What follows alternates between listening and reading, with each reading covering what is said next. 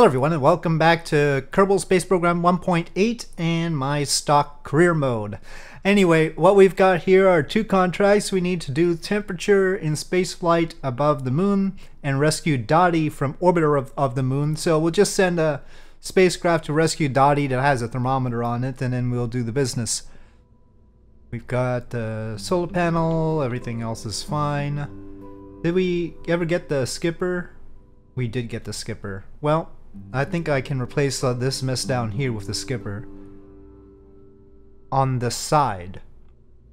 To lower this. No, they're just they were actually supposed to be for landing on. Hold on, I'll show you. This version is a little bit modified. What it really is they're supposed to add delta V and serve as landing legs.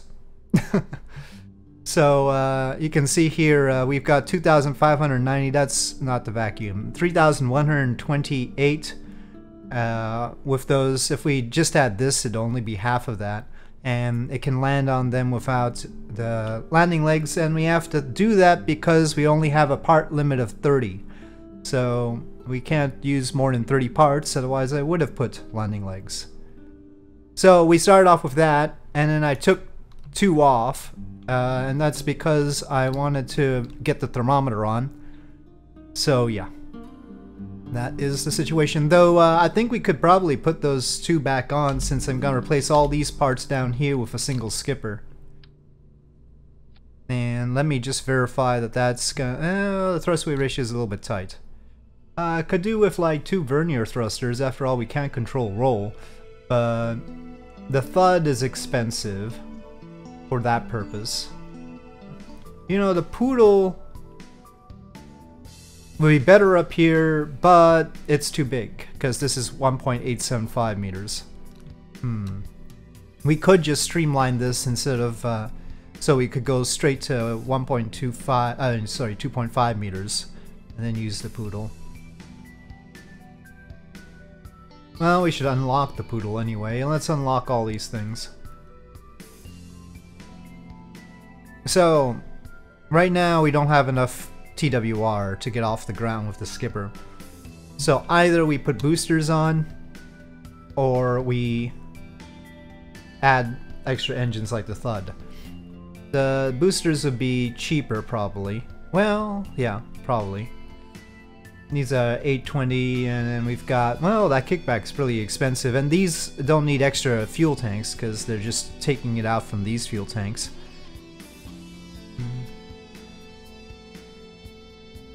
1.21. Still barely enough to get off the ground. And then there's this Pollux one. Well, it's expensive, but I'll unlock them. So this Pollux one is new, but it's huge. It's bigger than our rocket. Well, not quite, but it's pretty huge. So we don't need that yet, and it's expensive, obviously.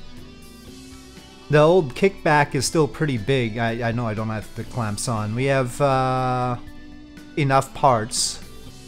Add some back. Yeah, I know. I'm okay. So the reason I hate those is because they're not very efficient. 175 sea level. I mean, it's possible, but do I want to do that instead of just using Thud engines? Now, they have to last long enough for this to get to a good thrust-to-weight ratio, though. So... at least it'll get off the ground properly. Okay, that happens, those happen, that's alright. Well, we'll see how it goes. No jab. I'm a little bit worried about... we don't have roll control. Well, we do. We have the pod's roll control. We have the reaction wheel. So I guess he'll be okay. How do you know how deep when you attach them radially? Attach which ones radially? The tanks? These tanks?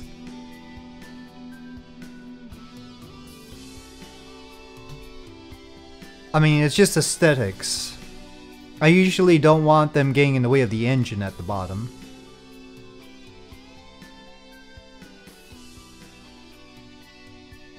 Yeah, it's mainly I just don't want them getting in the way of the nozzle. so.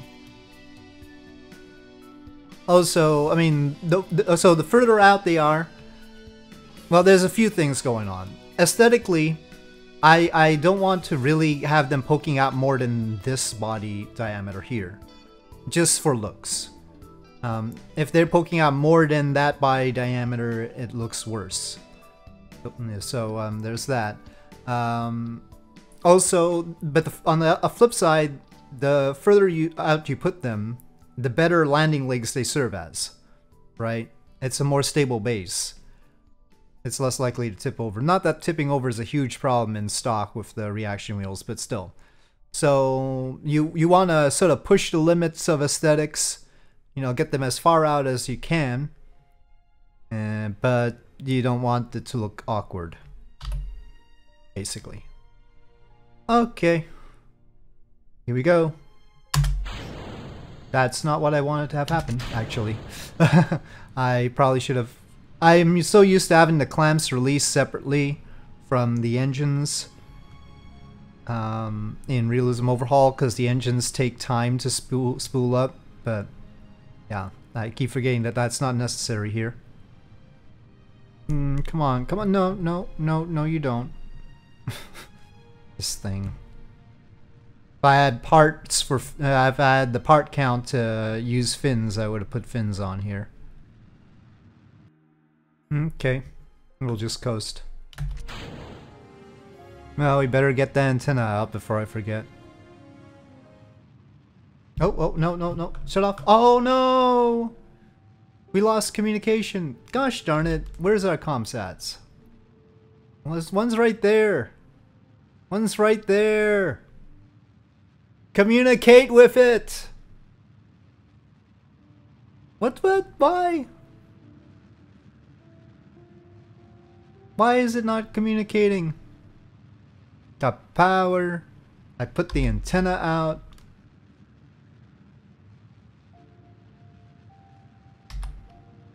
$500K though. That seems to be more than $500K. Gosh darn it.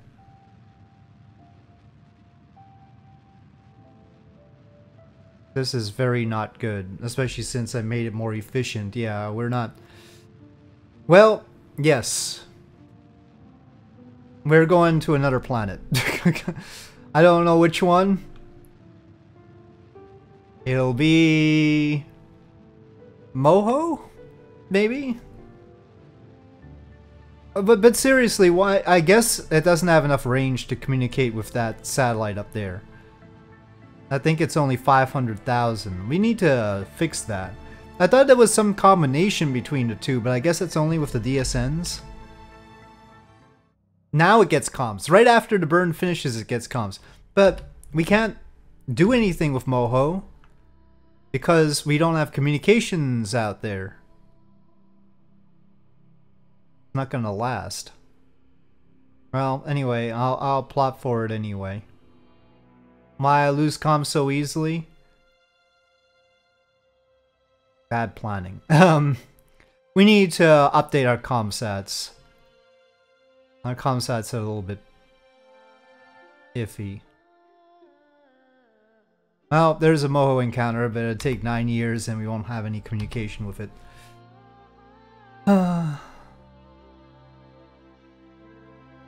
A dead spot, yeah. Well, I mean, I didn't think it was a dead spot because we have a satellite there. But it turns out to be a dead spot because our little antenna, while it has the range to communicate directly to the ground stations, doesn't have the range to communicate to there. Interplanetary science? Yeah, let's take a look at our tech tree. But it looks like I've unlocked things. I've already got the antenna here. I mean, these big relay, that big relay antenna. But, you know, we have to actually carry an antenna that can communicate with it. So that little commutron's not good enough. I think we need at least this dish. So we'll have to replace the commutron with this one. Oh, interplanetary science, you mean? I don't think we'll have communicate. Well, I guess we can see. Okay, well, let's first of all make sure we're not gonna get uncharged. 2 of the basic ones. Oh, larger antenna count, yeah. Well, I think we'll have some communication. We have 29% out here, so close call, but it'll work.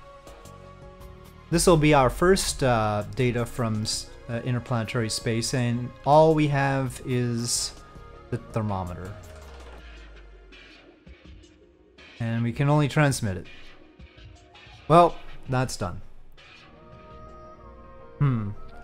That way, that's gonna burn off. I mean, not always a problem, but won't get in the way of the parachute, will it? Still don't have action groups yet. Technically, I guess we could ditch the... like, you know, we might as well bring it back down and save some money. But we could put it on the service module down here and ditch it once the Kerbal is in, right? And when we're getting through the atmosphere. But you know, it's cheaper than having... So wait a minute, this version, and then if we slap the 2 back boosters on here, not including the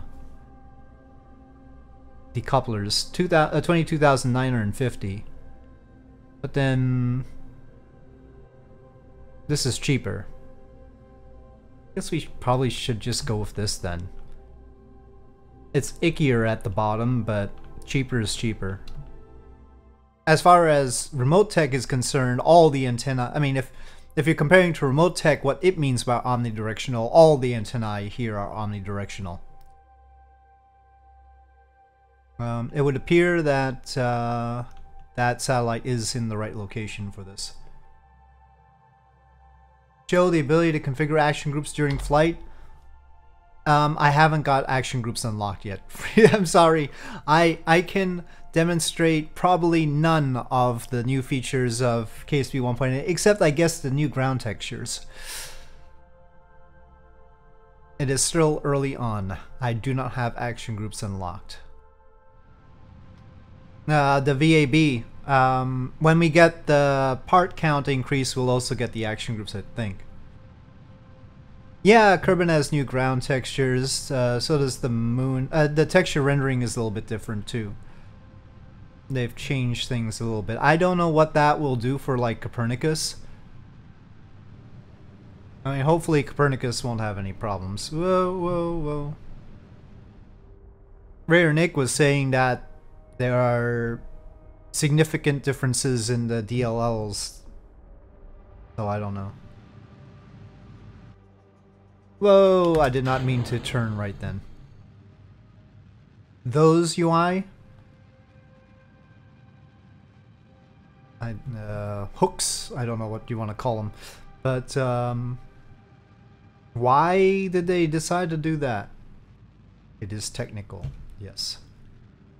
Is that because of different version of Unity? I was just looking at Unity versions today. I've got Unity 5.4 free and then Unity 2019. And Unity 2019 seems to be missing some things. So, not related to the UI, but certain assets that I was used to seeing. First time watching a stream? Yeah, it's sort of a different experience. For this series, I thought it would help because I would get a quicker feedback on what I might be doing wrong, basically. So I don't have to wait for the YouTube comments to correct me. Save some time. Hold it there. All right. This vanilla KSP, yes. Nothing special. No chocolate chips. Nothing. It's very slimming.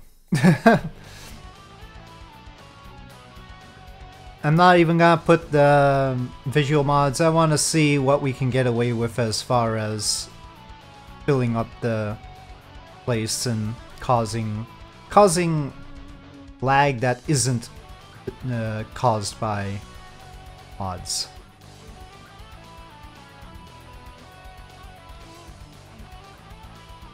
Okay, but we do have to rendezvous with stranded Kerbal. Moon landing?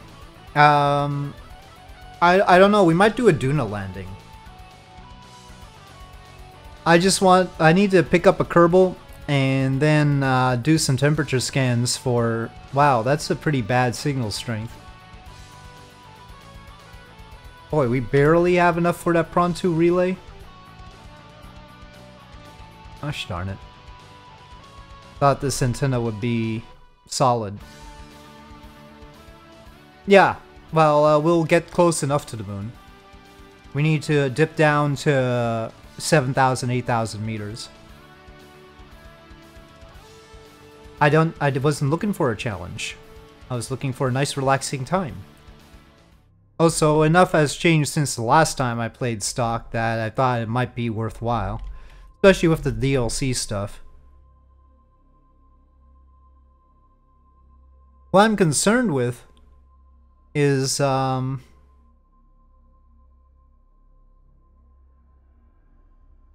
wondering whether there's going to be enough contracts for me to make money down the road to do really extreme things.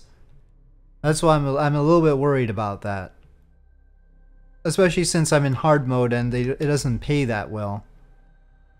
I mean, can I build ridiculous space stations? Will there be good contracts for that sort of thing? I don't know. Tourists?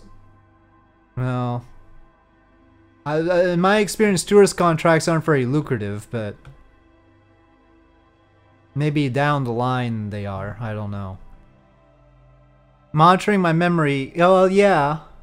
But I think it must have paged some out because it's only using 1.7 gig right now. Firefox is using 2.2 gig. Maybe, yeah, maybe it collected a bunch of garbage because it's 1.7 gigabytes right now. This is just Task Manager, nothing, not to like mem whatever it is. RimWorld playthrough. I don't think... When you say playthrough, how long exactly do you think that my characters will last in RimWorld? Frame rate freeze issue? Yeah, that's good. But it's somewhat academic if no mods can be updated. Because of the UI issues or something.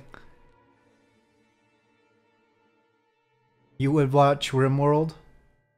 Well, I'm gonna make you a character in it and you're gonna die. The tech to show the time to apoapsis. The tech? Unlock tracking station. Yeah, unlock tracking station. This is where having a whole lot of patch conics bites. That's after a year. And there's another one here after a year. And then there's this green one here after another. So after a year, we would pass by a few times. So what that means is, do we go on escape and then come back and hit it? I don't know. We should have communication at periapsis. So the moon textures. Yeah, I would certainly say so. I've got the scatter on, so we've got little boulders and such. But otherwise, even the textures themselves are far more developed. Yep, rescue missions are good. Free Kerbals. You can't beat free Kerbals. Warms your Kerbal heart to save them.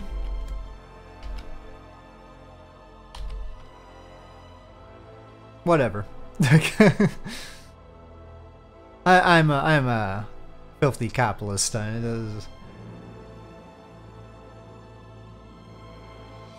It's all about the money here. Back to watching the textures. They still don't give us target information. I should start a YouTube channel.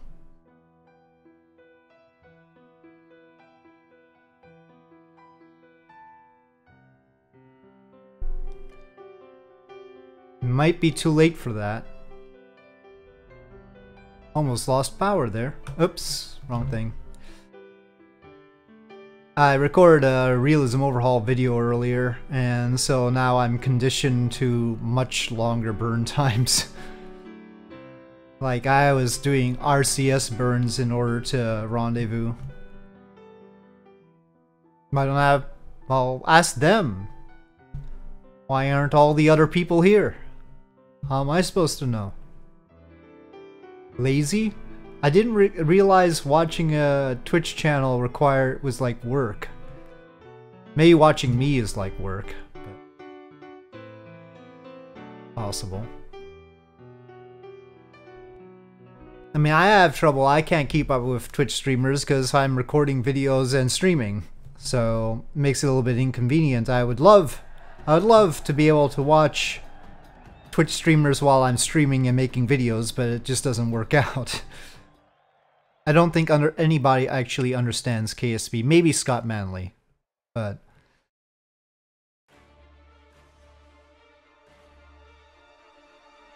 I don't think the rest of us understand KSP. It's like quantum mechanics.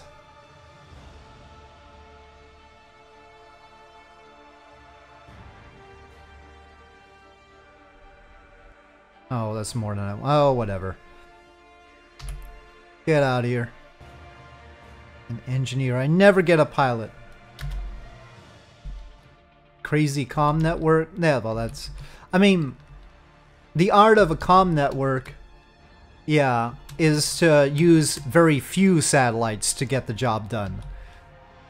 It's trivial to launch a whole bunch of satellites in very nice patterns. That's actually not hard. But the trick is to get full coverage or very close to it with just very few satellites and be efficient about it.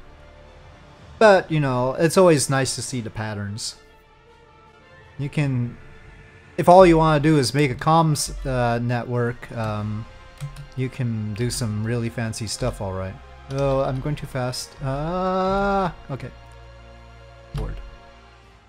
So we need to be altitude above 8 point... Oh, it's above. Some of them are... No, they're all above. So that's okay. So I do, but I'm pretty select about who gets to be on it. We needed the Kerbal first, because otherwise we don't have a way to reset the thing. Okay. Oh, actually, I guess we can reset the experiment now. Alright, that works. Yeah, entering that. Okay.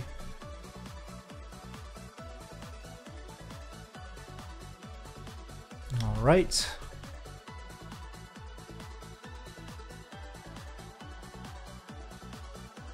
Werner's Sanity. There's a place name for you. Are we over it? Okay, yes. Alright. Alright, so that completes things, right? Yes. Now we just have to bring Dottie back. We're in a highly inclined orbit, and we've got fuel to negate that, so I will. Okay, that's the end of that stage. I should have deorbited it. Oh well. Could have gone a little bit suborbital to dispose of it.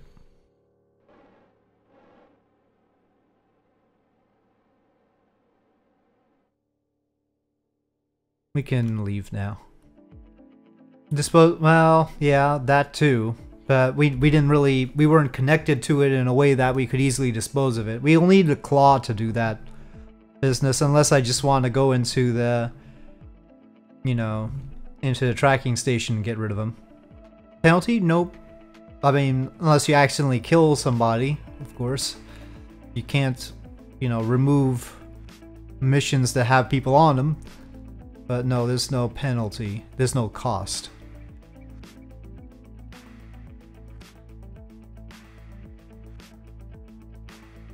You know, they probably should have implemented that, now that you mention it. Having it cost a little bit to remove debris, that wouldn't be a bad idea. It should be a difficulty setting, of course, that you can turn off, but... Okay. Headed back. No, well, we're probably still in the dark. Yep. After this, we'll take a look at getting to Duna. Dottie can't really hold retrograde here. We'll see if that antenna is sufficiently covered. Blasted all over the landing site? Oh, you're doing life support.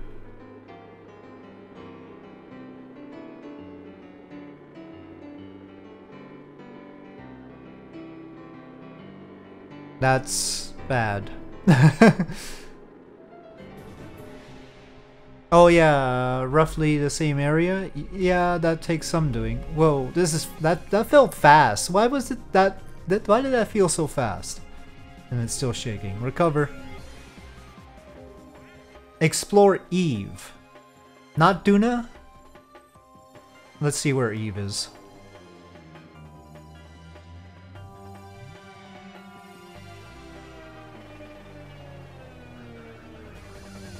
Retrograde mark wasn't... Yeah, that would be bad. Eve's not in the right place. Eve needs to be behind us by 54 degrees for us to go to it. Next one up should be Duna. I'm just gonna time warp until... Look at all this debris. Until we're at the right window at this point. Plant a flag. Come on, we've already done this. I don't care, I'm going to Duna. We don't have a contract, but... Will that ruin the possibility of me getting a contract for Duna? If we already go there? That will, won't it? It's not only the cost of the boosters, it's also the cost of the decouplers, which are like 700 a pop. And then the nose cones, they're 320 a pop. People miss that. People miss that when they advocate for boosters. As opposed to if you really want to increase the thrust weight ratio here, you could just slap 2 of these on, and that's just really a better idea. Well, we're gonna need a bigger antenna for Duna. Still, it's an annoying size. Let's see, if we have just one antenna, maybe we don't need any. I mean, we're gonna have a Kerbal. Is there any good reason for us to actually have an antenna if we have a Kerbal? Well, I don't know if you need an antenna if you have a Kerbal in RO either. Landing on Duna? Yeah, I might need some extra parachutes for that. What kind of Kerbals can repack parachutes? We'll need more solar panelry. Feel. Well, it might need to be one of the originals, because I don't have any new pilots. Maybe we can hire a new pilot. They're expensive. Look at that, 246,600. Engineers can repack? We probably need extra parachutes anyway. LKO test. Yeah, I could do an LKO test of a lot of things. But where's the fun?